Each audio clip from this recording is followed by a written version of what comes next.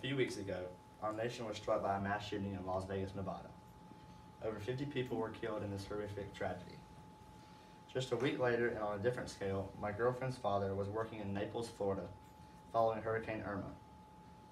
While there, two men attacked him, one holding a gun to his face and the other holding a gun to the side of his head.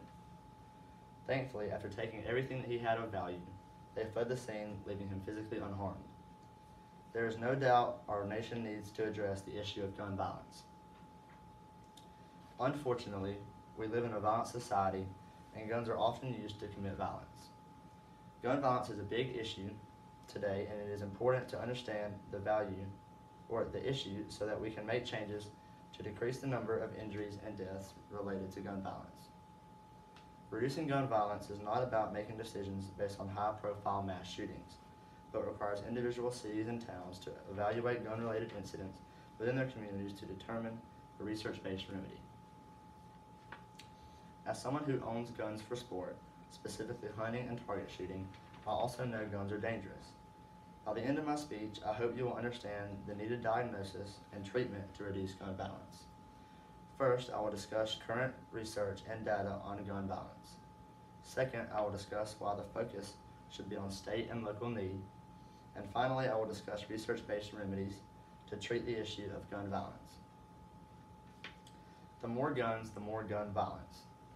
There is a direct correlation between the number of guns and the number of gun-related incidents.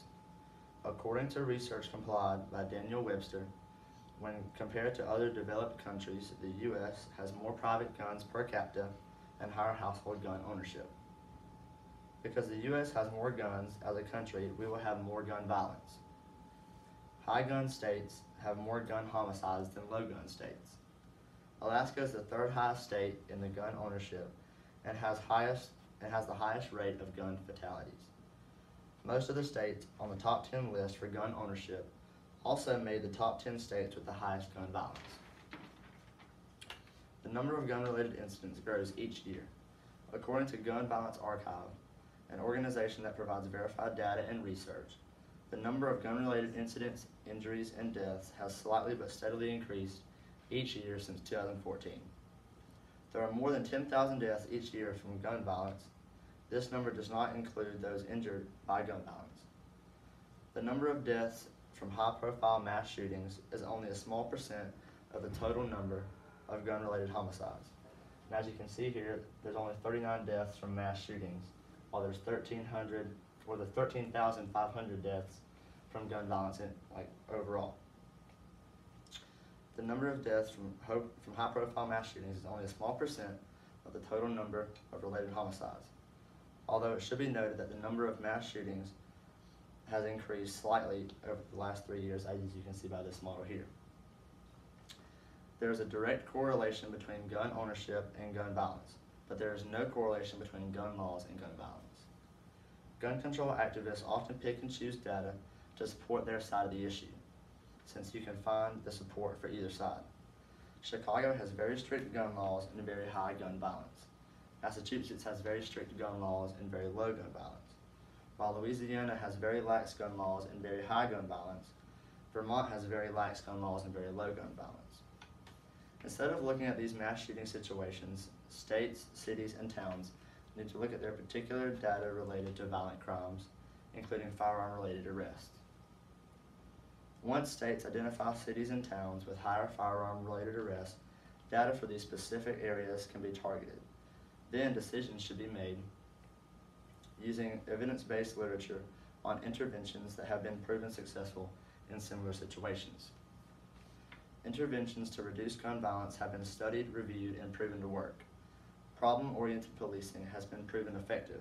Specifically, policing high-crime areas has shown to reduce crime and disorder.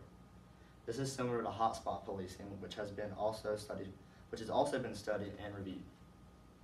Problem-oriented policing targets specific areas where data shows high violent crimes occur. Arrest data, such as time of day crime is committed, and emergency room data help police forces to determine problem-oriented areas. Studies by Coper in 2016 and Bynum in 2014 support this intervention in reducing gun violence. The practice of proactive arrest has also proven to reduce crime.